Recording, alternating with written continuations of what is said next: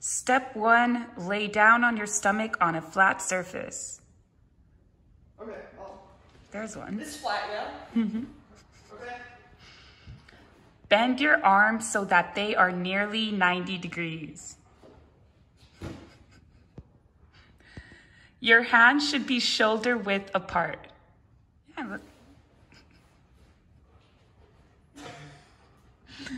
Place your feet either side by side to each other or a comfortable distance from each other. Okay, that's comfortable. Flex your core muscles. Push yourself off the floor.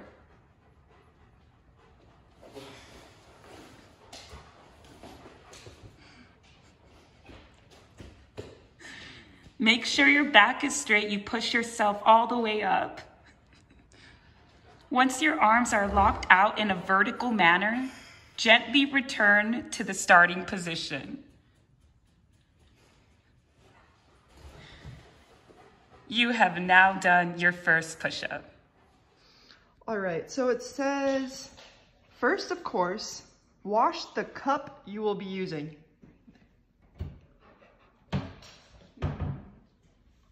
That's a good cup.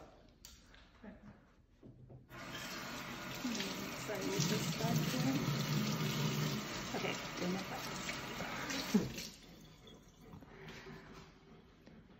next, take some milk and any mixed berries you have. Connect your blender. I guess that's like electrically connect. Yeah, okay, cool. I usually put berries in the blender first and then the milk.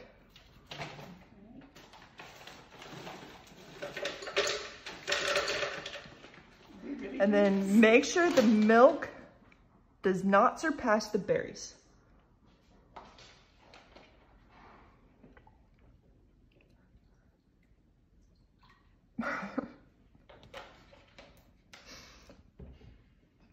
Blend it.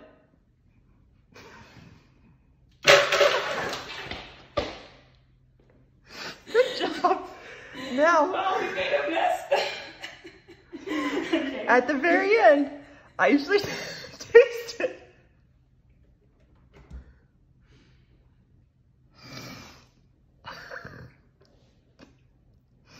Do we need to add some sugar? You can add some sugar just in case it's too acidic. And it's not acidic. Then we'll serve it. Great job. Okay, this is gather any clothes that reek of an indescribable stench. How's it smell? Can you describe it? A little bit like watered down pickle juice. Oh, that must be clean. Let's put that back. So step 1, turn on the sink into warm water. Okay. Step 2, squeeze some soap from a jar into your hands. I don't have, I got a jar. Hold on.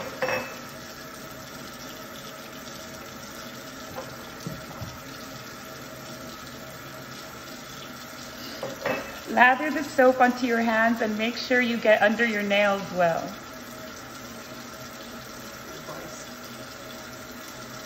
Wash off the soap under the warm water for at least 20 seconds.